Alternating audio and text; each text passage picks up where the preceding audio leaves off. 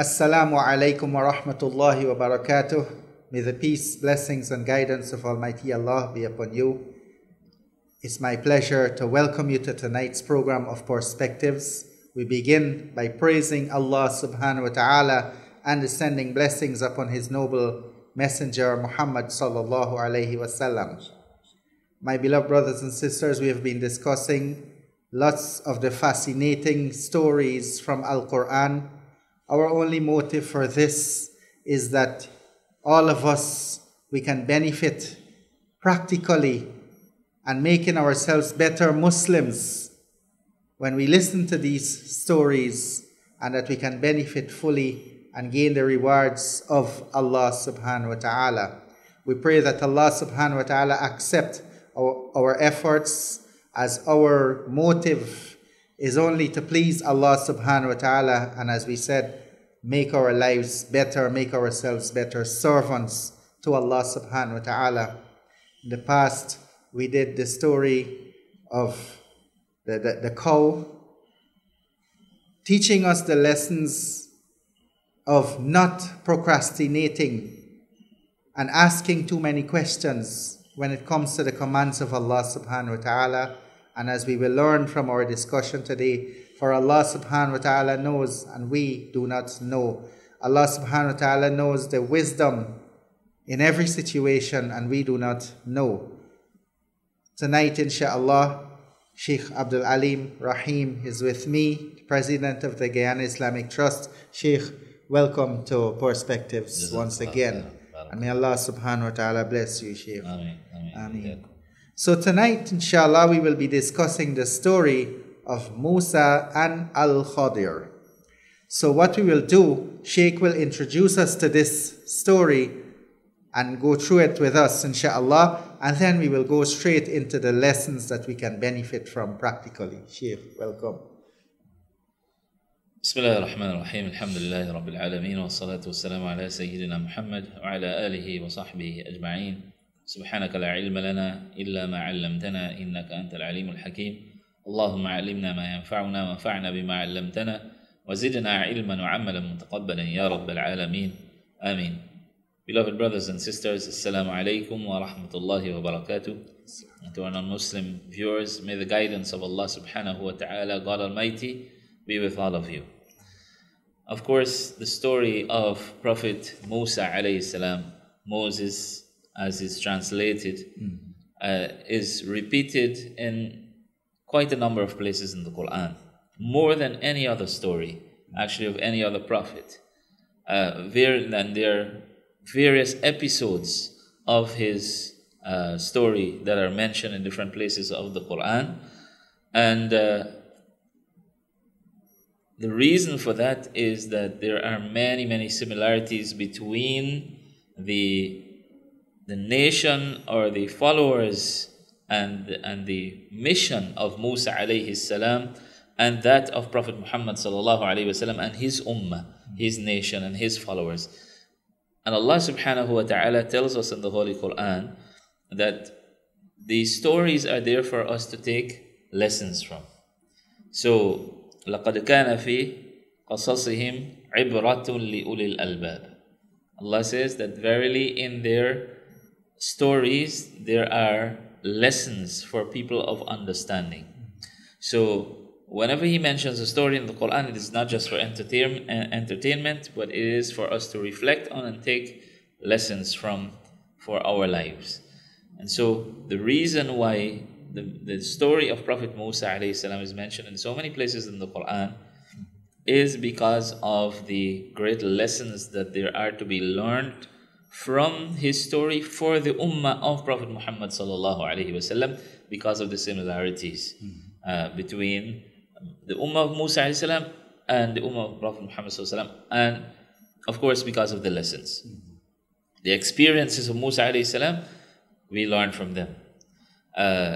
So we spoke in the past, as you rightly mentioned, about the story of the cow, which was one episode from the story of Musa alayhi salam. Yeah. Within his general mission, this was one episode that took place regarding the cow. We have other ones that inshallah we'll touch on in the future, such as when he migrated to Madian.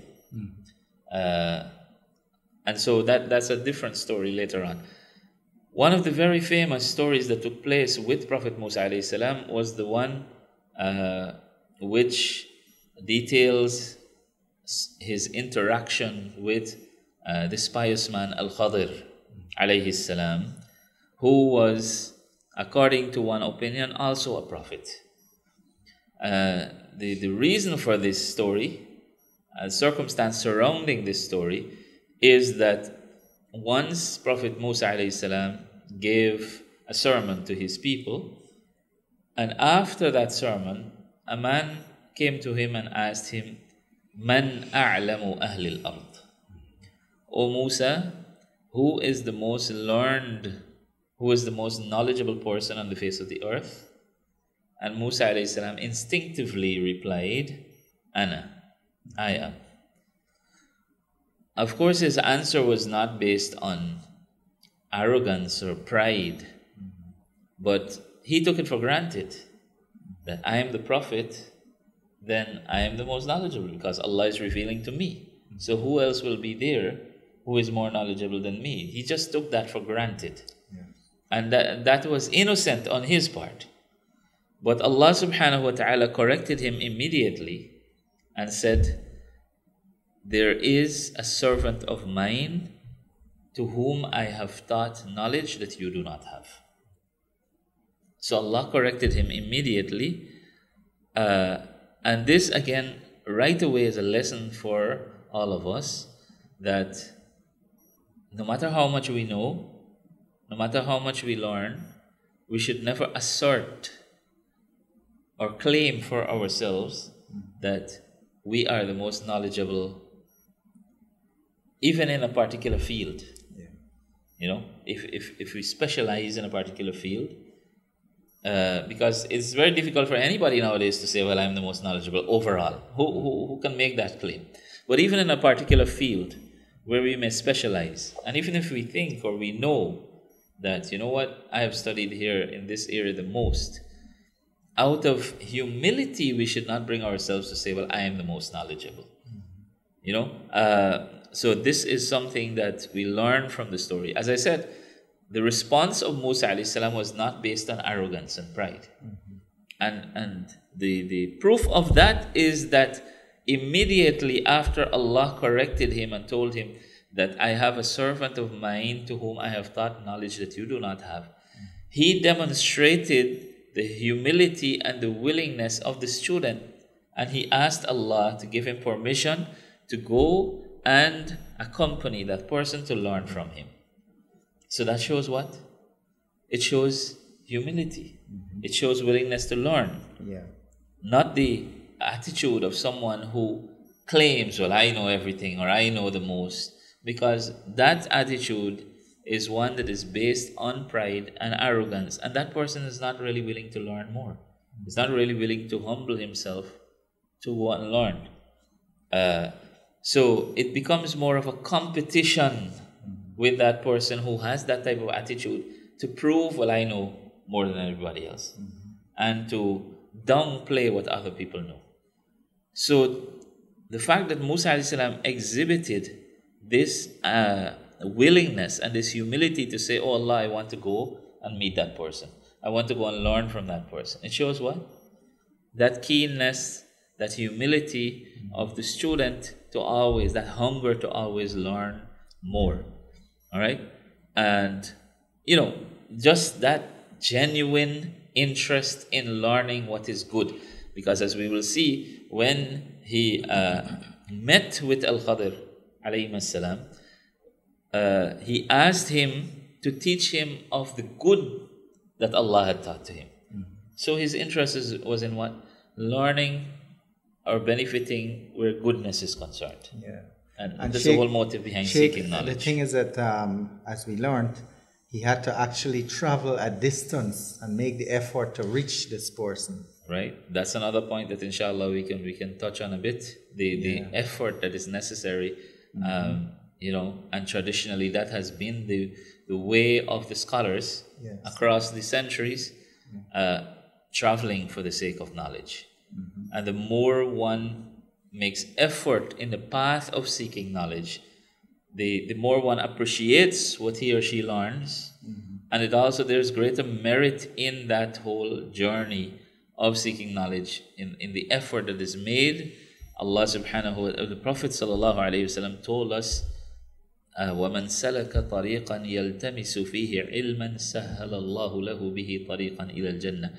Whoever follows a path seeking knowledge, Allah will make through that path that he follows, He will make the way to Jannah easy for him.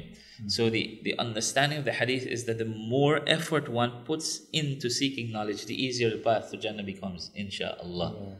And so, yes, Musa alayhi salam, when Allah corrected him and said, I have a servant of mine to whom I have taught knowledge that you do not know, he then sought permission from Allah. Oh Allah, can I go and seek this person and accompany him to learn from him? Allah gave him permission. And so he set out to go on this journey, and this is where the story starts in the Quran, in Surah Al-Kahf.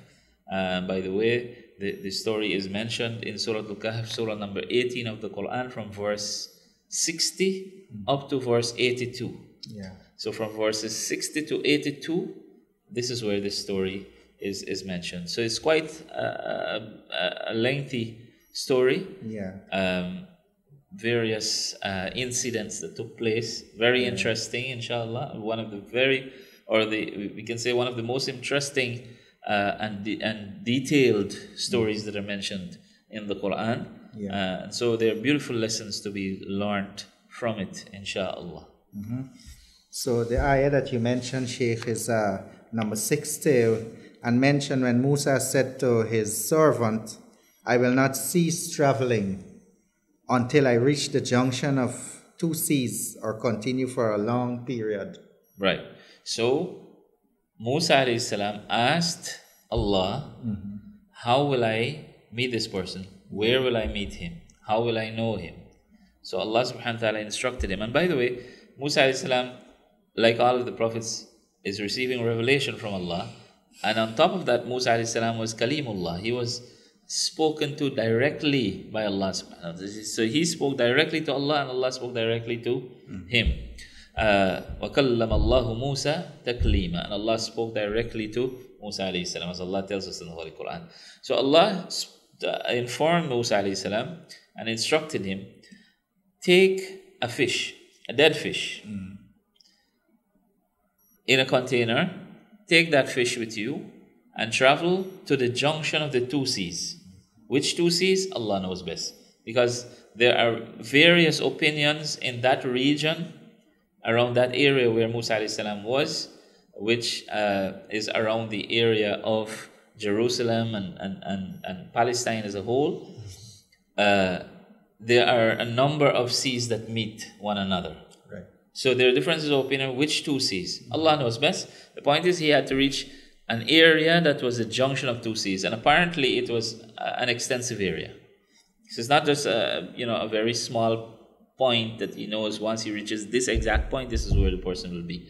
All right, as we will see in the story, he reached an area, and I guess that whole area would have been considered junction of the two seas, but then they traveled for quite a while along that area before they reached with Al-Khadir alayhi salam. So Allah informed him, you go to the junction of the two seas and you take this fish with you. And where you lose the fish, that is where you will find him. So how will he lose the fish? Basically, the fish will come to life and it will move off on its own. And where he loses the fish, that is where he will meet Al-Khadir. So the verse continues. Yes. But when they reached the junction between them, that is the seas, right? They forgot their fish, and it took its course into the sea, slipping away. Right. So, by the way, Musa alayhi salam had in his company his servant boy, who was Yusha ibn Nun, as the scholars say, and he would later also become a prophet. Yusha ibn Nun. So, he was in very righteous company, both of them, obviously. And they traveled until they reached this area, as Musa alayhi salam said, I will not cease traveling until I reach to this area, or I will continue traveling for a long time until I reach this person. So when they reached the area of the junction of the two seas, as I said, it's possibly an extensive area, so they couldn't pinpoint exactly which area, but they rested at a particular area where there was a rock. They rested, in the vicinity of a rock. And Musa alayhi salam slept. Yusha ibn Nun, his servant, was awake, and he observed when the fish came to life. This is a miracle. Allah subhanahu wa ta'ala caused the fish to come to life. He observed when the fish came to life, and it started wriggling and moving, and eventually jumped out of its container, and it wriggled until it reached the water. Because they're at the junction of the seas, they're right next to the sea, it reached to the water and it started swimming. And Allah subhanahu wa ta'ala again caused miraculously that the water should then become as if frozen in its place, so that the track of the fish as it was swimming remained. Oh, yeah. All right, so you could actually see where the fish had swum. The water remained stagnated in that form in which the fish, as the fish passed, so that they would know, well, here's where they lost the fish. Nevertheless, he saw this amazing thing. Allah says, فَاتَّخَذَ سَبِيلَهُ فِي الْبَحْرِ سَرَبًا. It took its course into the sea in the form of like a tunnel, basically. A trail in the water, you could actually see it. But then he forgot. The next verse is? Yes. Moses said, that is what we were seeking. Sorry, can you read the verse before? Okay, he said, did you see when we retired to the rock? Indeed, I forgot there the fish, and none made me forget it except Satan, and that I should mention it. And it took its course into the sea amazingly. Right. So, when Musa alayhi salam awoke, his servant forgot to inform him about this. And they continued traveling.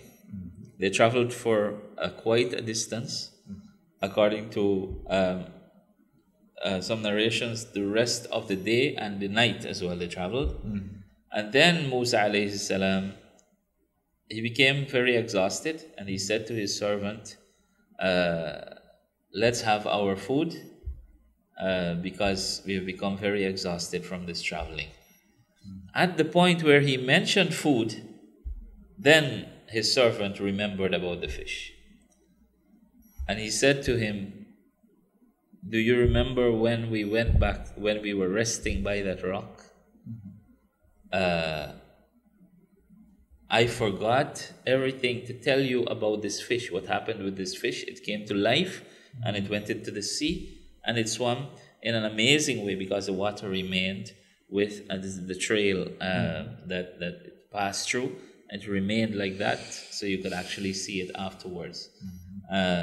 So when he informed Musa alayhi salam about this, Musa alayhi salam said, ذَلِكَ مَا كُنَّا نَبْغِي. That is what we were seeking.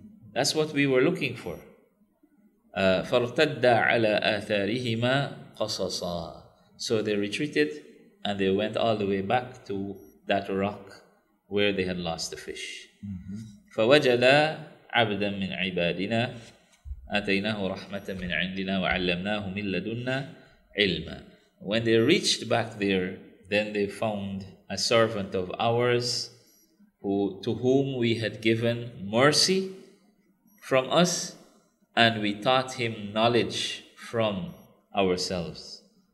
So, two things Allah subhanahu wa ta'ala mentioned here about this servant who was Al-Khadir alayhi salam. His name is not mentioned in the Quran, but is mentioned in the hadith of the Prophet sallam. And just pointed note that it is very widespread and famous among people that his name is Al-Khadir. As it's alternative pronunciation, but the pronunciation according to the hadith of the Prophet ﷺ is Al-Khadir. So if you hear Al-Khidr and so on, we know it's the same person we're speaking about. So they found this person resting in that area, and Musa alayhi salam approached him, gave him salam, and started conversing with him, and asked him if he can follow him, if he can accompany him. هل أتبعك على أن تعلمني مما علمت رشدا. May I follow you, accompany you on the condition that you teach me of what you have been taught, of goodness, of guidance. By the way, coming back to the verse before I mentioned, Allah says that He gave him rahmah, mercy, and He gave him knowledge. So what is the mercy? Many of the scholars say that mercy here means prophethood. As I said, there's a difference of opinion among the scholars as to whether he was a prophet or just a pious man to whom Allah had given, certain knowledge of certain things. Yeah. According to that opinion that he is a prophet, they say that the rahmah, the mercy that is mentioned here, is prophethood. According to the other opinion, they say that it was basically authority in the land, that Allah had given him authority in whichever area he was ruling or living. Nevertheless, the opinion that he was a prophet seems to be the stronger one because of the very fact that Allah was informing him about things and revealing and inspiring things to him, which even Musa alayhi salam did not know. So, this is a very strong argument in support of the opinion that he was actually a prophet. Sheikh, and this probably because also that this boy, when we come to that part of the story, the boy hadn't grown up as yet, but he was able to tell what the boy will become. Well, of course, every one of those episodes shows that Allah informed him about what will happen in the future, about these events. And so that type of instruction and inspiration obviously comes that's inspiration is a form of revelation. And revelation generally comes to the prophets. So he asked Al-Khadir alayhi salam, Musa alayhi salam asked Al-Khadir, can I follow you on condition that you teach me of what you have been taught of goodness? Now, again here we can reflect immediately that first of all, Musa alayhi salam exhibited great humility. From the time he learned that there is someone who has knowledge of some things that he doesn't know, he wanted to go and seek more knowledge. It shows what a passion to learn more, but with the correct intention. This is very important, extremely important. We all are obligated to seek knowledge. The Prophet ﷺ, peace be upon him, said, "Talabul ilmi faridatun ala kulli Muslim." Seeking knowledge is an obligation on every Muslim. What knowledge? How much knowledge? First of all, there is what is fard ayn, what is compulsory on every individual to learn. This is the greatest priority. So, what we must know, every one of us, that is compulsory on each of us to seek knowledge of. And we are not excused if we have the ability to seek that knowledge, we have the avenue through which to seek that knowledge. We are not excused for remaining ignorant in this area. We are not excused to be complacent, for complacency if we do not and we fail to actually make the effort to seek that knowledge. We are not excused for it. Right? Because we know that one of the excuses that people may have is when they don't know something. They're not taken to task for what they don't know. But you're not taken to task for what you don't know of things that is not obligatory on you, to things that are not obligatory on you to learn. But what is obligatory on you to learn, that's followed already. And therefore, if you don't actually learn that, then it means you are in a state that is blameworthy. So, for example, we need to learn how to pray. And before that, we need to learn how to purify ourselves, to make wudu and so on, to purify ourselves. We also need to learn the basics of what we must believe as Muslims that makes us believers. Because if we don't know what we have to believe, then how do we distinguish ourselves from everybody else? We have to have a clear set of beliefs, because this is, first of all, the most important thing that distinguishes the believer from an unbeliever. The fact that our belief is based on what God Almighty has revealed in His Quran and as taught to us by His Prophet Muhammad sallallahu alaihi wasallam. So the main pillars of our belief, we have to understand them. We have to understand that Allah is one and He has no partners, and that He alone deserves to be worshipped. And basically what constitutes associating partners with Him, to avoid those things. Because we have to avoid anything that is considered shirk or associating partners with Allah subhanahu wa ta'ala. Right? So we need to know about Allah and what we have to believe about Allah. And likewise, we believe in the other pillars of Iman. As we know, there are 6 pillars of Iman. We believe in all of those, and we have to have at least the basic understanding of them. This is fard ayn on everybody. Yeah. That we need to know those things. As I said, our tahara, our cleanliness, purification in order to perform salah. Because when we pray our salah, we have to be in a state of purity. And so it is not excusable for someone to say, well, I don't know how to make wudu, so I can't make wudu. I never learned how to pray, so I'm excused. No, we are not excused to that. Because it is compulsory on every one of us to pray, and therefore we are not allowed to approach our prayer in a state of ignorance, not knowing what we are supposed to do, and continue in that way. Let's say somebody who's a new Muslim. Somebody who's a new Muslim who has not had the time yet, or the opportunity, or the avenue in order to learn the details of the salah. They're excused for a period of time, but only for a period of time. And then they have to try within a reasonable period of time to learn how to pray. Find the people who will teach them how to pray, or you have so many different avenues and platforms nowadays to learn to pray. There are video demonstrations online, so many different formats. Right? So if that person chooses to remain in a state of ignorance, then we are not excused for that. Yeah, Sheikh, seeking knowledge is one. Seeking beneficial knowledge is also should be also important. You know, some people they like to seek knowledge, but they get themselves engrossed in things like what race was a certain prophet, or as you mentioned in the story, how much time the youths remained in the cave, and not, you know, things that cannot make us better servants from Allah subhanahu wa ta'ala. So beneficial and again, definitely beneficial knowledge. By the way, I want to also mention here that knowledge, the scope of knowledge is extremely extensive and wide. So we don't limit it to say, well, okay, the only type of knowledge that we can seek is religious knowledge, so to speak.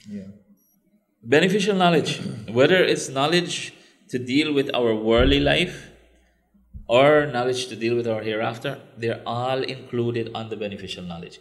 We don't just say, well, okay, worldly, secular knowledge or spiritual knowledge, so to speak, or of the hereafter, or religious knowledge only. No, all. But obviously there are priorities in each area.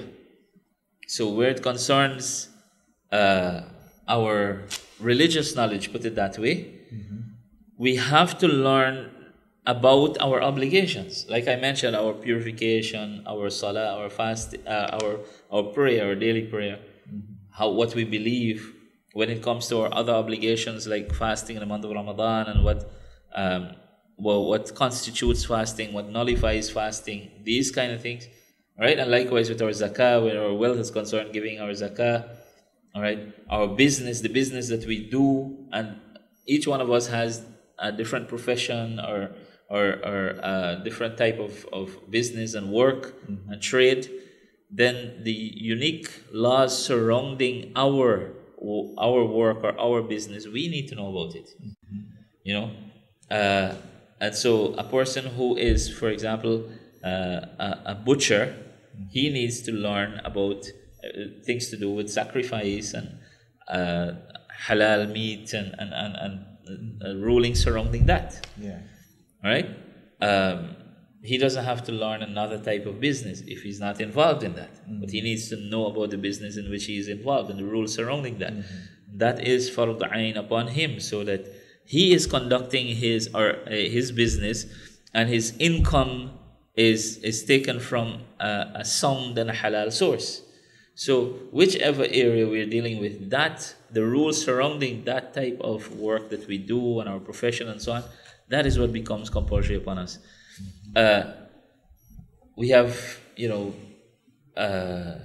different specializations that, and we equip ourselves. We become qualified in different fields in dunya, whether it's economics or business, accountancy, and something to do with engineering or science or medicine or law. Whatever area it is we choose to follow for our profession,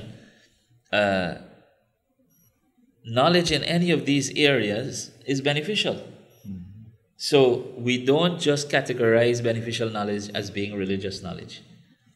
Knowledge in all areas. But like I said, there are aspects of religious knowledge that none of us can ignore where it concerns our obligations.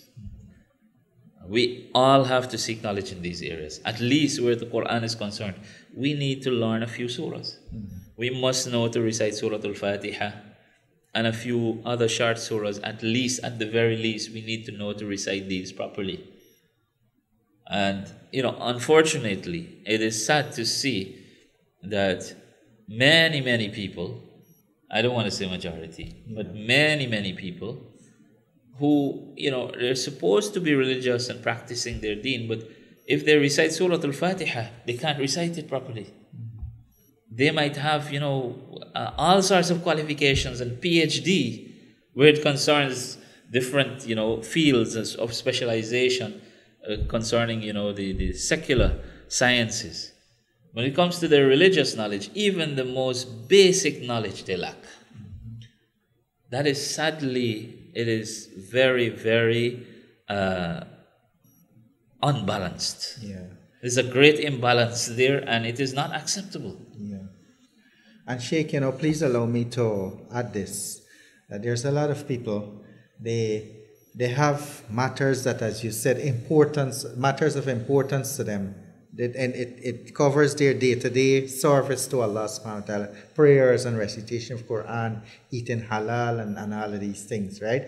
That they don't go after in seeking knowledge. Instead, they go after differences of opinion or comparative religion, and they forget the very basic things that we need to actually carry us to paradise. Right. So that's the other point that's very important that you mentioned. Areas of knowledge that, first of all, areas of knowledge which will not be of benefit to us. Yeah. Some people find intrigue in, in the things that, we don't know. Right? So they try to pursue those things. But the obvious knowledge that is there and it is available for everyone, they will neglect all of that and go and search about something that is really not important at all. Yeah. Right? It's not important. And so from the story of the cow, we learned before, too many questions about insignificant things and insignificant details. They don't matter. And, like the people, they were commanded to slaughter a cow. What's the color of the cow? What's the age of the cow? What is this? What is that? We want all of the details of this cow before we slaughter it. And so as they started making things harder, Allah made things harder on them until, as we know from the story, they ended up finding it extremely difficult to find the cow with a specific description that Allah subhanahu wa ta'ala eventually gave to them. And so, delving into things really that are, yes, a novelty. People have curiosity about things that are a novelty, right? But the things that are obvious and are important, they are the first priority. Yeah. When we have past that stage of knowing the things that we need to know, then delve into other areas. Yeah. You know, if there is a need for it, or if your curiosity is not quelled at that point in time, by all means, try to delve into other things where it's possible, of course, where it's possible to know. Things of the unseen we can't know. Yeah. But there are things that if you can do more research and so on, you can possibly get to more details about them. But don't ignore the things that are most important. That's like going to build a building and you want to start with the roof. How do you start a building with the roof and you don't build the foundation? What will happen? Yeah. You just put up some pillars and you want to build a roof and you've not put a foundation there. What's going to happen? The whole building will collapse. Yeah. So we have to start with the basics and get our basics right and learn the things that are most important to us, that are felt to us. And so I say this as an encouragement to myself and to all of us. We need to show more keenness to learn the things that are most important to us. Mm-hmm. By the way, we put a lot more emphasis on our dunya and learning the things for our well-being and our livelihoods in the dunya than we do for our hereafter. And therefore, it is important for us to keep re-emphasizing the seeking of the religious aspect of knowledge. Mm-hmm. People tend to get bored with this and you know, they feel, well, okay, we're just harping over one thing over and over again, religious knowledge. But this is, first of all, the aspect of knowledge that will enable us to live our lives in a way that is pleasing to God Almighty. To at least fulfill our obligations and our acts of worship to Him in a proper way. So if we don't put emphasis on this, how is it we're going to seek the pleasure of our Lord?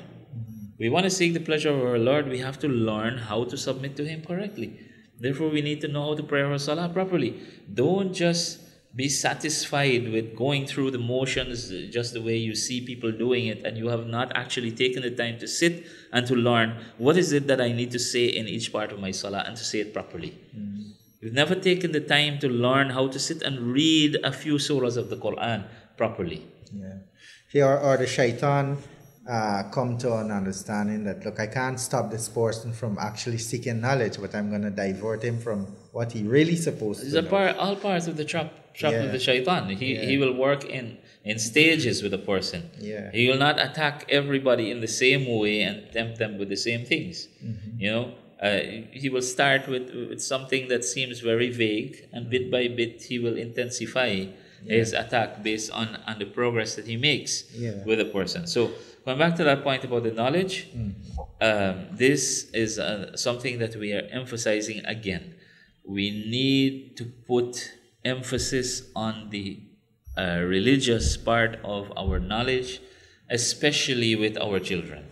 We live in an age where people are obsessed with the secular qualification, the academic qualifications. Mm-hmm. And they put so much effort into that aspect of things. You know, the children go through the normal school life, but almost from grade 1 they start extra lessons. Mm-hmm. And they're preparing for grade 6 examination, they start extra lessons from 2-3 years before. Mm-hmm. And then after that, it's a long continuous cycle of extra lessons in order to complete CSEC and get as many subjects as possible. Mm-hmm. 20, 25 subjects if possible. And really and truly, when you look at that in the context of things, you don't need half of that in order to pursue further studies. Yeah. Half of that amount of subjects. So it becomes a thing about what? Pride and show and boastfulness. And that's precisely what this story is teaching us. Humility in seeking knowledge. Seeking knowledge for the correct reasons. Mm-hmm. Yes, it is good to excel. It is good to excel. It's good to push ourselves and to do as much as we can or the best we can do. Allah has given us the ability. It is good to but we have to have balance. What benefit, what good is it for us to say that my child has gotten 20, 25 subjects at CSEC examination, And by the time they complete CSEC examination, they don't know how to pray Salah. They can't read Surah Al-Fatiha and maybe 2 or 3 other surahs properly. Mm-hmm. When I say properly, I'm speaking about doing it in a way that is acceptable. Mm-hmm. As I said, many people, they live their whole lives, they pray Salah for their whole lives, but if you ask them to read a surah, when you listen to the recitation, it is atrocious. And I'm not saying this to embarrass anyone. It is for us to understand the gravity of the situation. That, our knowledge regarding our deen is sorely lacking. It is very, very shallow. And we need to put more emphasis in that area. So I want to encourage parents that put a bit more emphasis on the deeni aspect of knowledge where your children are concerned. Yeah. Start from yourself, of course, but especially where our children are concerned, give them the opportunity to to learn more about their deen. And there are so many avenues in which we can be able to seek more knowledge and get ourselves more educated and informed regarding our deen, inshallah. Yeah, and Sheikh, this, as you were speaking, I was thinking this is just a miracle of Quran, because you spent maybe the past 10-15 minutes just explaining one word from this verse, Mimma ulimta rushda.